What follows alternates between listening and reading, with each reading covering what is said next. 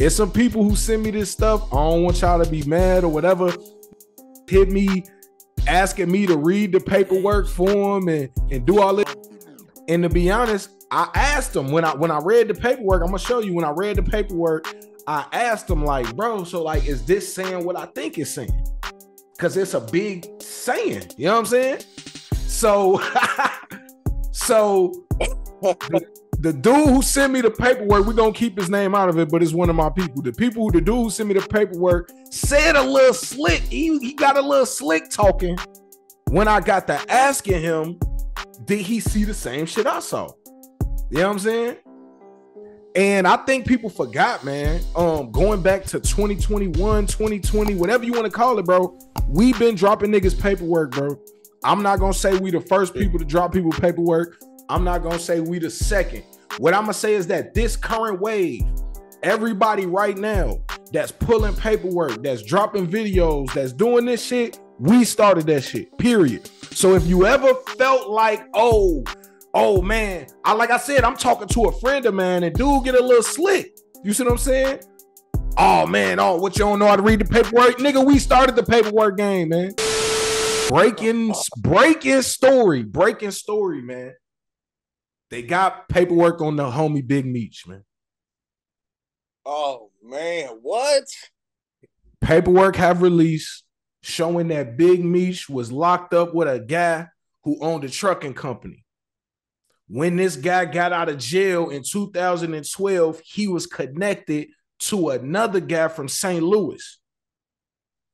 The trucking company was supposed to bring the product to St. Louis. In between all of that, and remember, Big Meech set all this up. In between all of that, a confidential informant was part of that play. Let him do the deal, let him take the shit to St. Louis, let him use his trucks. The feds came and got everybody. And like I said, man, I just want to, I'm finna share the screen with you right now, bro, because I already got it pulled up. Like I said, we gonna talk about other stuff, but here go the paperwork right here. Let me see something. Here we go. All right, man, you breaking my. Oh, What's up? I did not expect this one. I thought it was gonna be some others, but in the back of my mind, I was like, "What's the odds of him coming with some Big Meech stuff?" I should have known right then and there was something. I knew it had to been that at least. Yo, it's crazy, man. So we gonna keep it 100, man. Shout out my homie Smokey, man. Y'all all go follow Smokey, man. 4556, man. Omaha, Nebraska. This story is gonna come out pretty soon, but a lot of people already got it. And you see Cam Capone got his watermark all over it. That's what made me think maybe this was something that got to Blue Da Vinci hands. And Blue Da Vinci brought it there because I know him and Cam is cool. Also, I know this paperwork coming straight out of Cali. So let's just go ahead and read it, man. It say information from the DEA Atlanta agents monitored some but not all of calls between Gatling, Suarez, and CSI on August 5th, 2012. Now, Gatling, for people who don't know, he is a member of Black Mafia family out of St. Louis. This dude, Suarez, let's read down a little bit further. So this dude, Suarez, was locked up with Big Meech. When he got out of jail, he linked up with this dude, Dion Gatling, a member of St. Louis BMF, an associate of Demetrius Flannery. And he was set up to traffic some drugs using his trucking company to St. Louis. This is actually Suarez's paperwork. So if you see where it say right here, DEA St. Louis agents revealed 2 large quantities of drug seizures from a truck operated by Suarez's trucking company. The affidavit attested that based on the information CS1 provided to DEA agents, Flannery, Big Meech, and Suarez became associated while both were incarcerated. And for monetary gain, Flannery arranged through CS1 for Suarez to provide cocaine in multiple kilogram quantities to Gatling. So that was something that Hey, this is a breaking story. Like I said, it's a lot of people probably on the low. I know a lot of people probably didn't want to share this story or didn't want to put it out, but this is breaking news, man. Big Meech was sentenced to what 30 years in 2005. Yep. So him and Terry. So we're gonna get to Terry too, because I heard some shit about Terry. But Big Meech was sentenced to 30 years in 2005.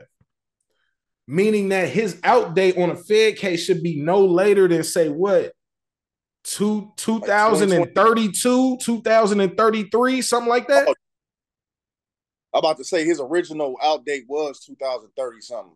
Right. He's getting out next year. News just broke. Big Meech got a third of his sentence cut. You know, Terry already got out due to the COVID stuff. They said it was his health. That's what they said. It was his health. That's why he got out during the COVID. But there's a lot of people who are saying that Big Meech locked up with this dude Suarez in 2012. Suarez gets out, and Big Meech, man, with the help of some other BMF people, CS1, they put the play together, and they got Suarez to deliver some shipments to St. Louis. And the DEA came and swooped in and got everybody. It just so, and Big Meech is in this paperwork as one of the people who put it together, yet he got time off of his 30-year case. While these dudes is finna go sit down and do some more Fed time, man. Hey, what you think about this, bro? Like, let's keep it 100, bro. Me and you talked about the dude G-Face Trucking. Not that his trucking company got anything to do with this, but you know what I mean? It's a lot of dudes that's telling. You know, to be honest with you, man, like, I remember when this story kind of first broke, when Blue Da Vinci was talking about it, I kind of thought, you know, like he was hating and stuff. You know, I kind of thought, even the Wack, I just thought Wack was trying to run a play, you know, because sometimes it seemed like that's what he do. But the more and more I sat back and thought about it, I'm like, man, we can hate Wack and him all we want, man, but we can't lie. Sometimes he be putting stuff out there that I had you thinking, and you be thinking is bull, and then it comes out to be true. So now looking back at it, I'm like, man, they've been trying to tell us this whole time. But we got people like me and a few others, you know, the ones that wanted to believe that it was still some Mohicans left. You know what I mean? But it ain't like that no more, man. Like Big Meech was the last of a dying breed. He was the last hope. They say he was the last one to do it. You know what I'm saying? On that major level. Yeah, like that.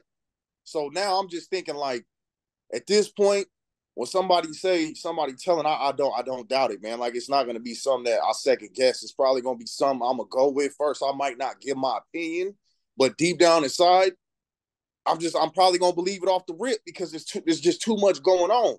The paperwork does not say that Big Meech on purpose did this. Man, come on, man. Hey, what we doing now, man? Come on. I'm just saying. It say that he set up his. I guess that dude was his rappy, or not his rappy, but his bunkie. You know what I'm saying? I guess the dude Suarez was his bunkie or something. He had some shit waiting for him when he got out of jail. It just so happened that the person he had waiting for him was a goddamn confidential source. And like I said, they put Meech's name in the paperwork as one of the people in this 2012. This is a 2012 drug case, while Meech was already in the feds. Let me ask you this. Why do you think this all of a sudden is coming out now?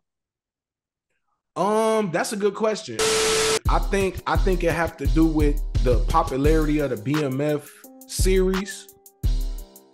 I think it has to do with, like I said. You think people are trying to stop his motion? Yeah, Big Meech is about to come home. Like I just said, all of the news came out. Big Meech about to come home. He got the show on Stars. His son is you know, on TV dating R&B superstars. You know, they in a different lane. The Flannery family, the BMF whole situation's in a different lane. I personally think it have to do with Blue Da Vinci. You know, BMF painted him as a snitch. They left him out the show, and he's been upset about that.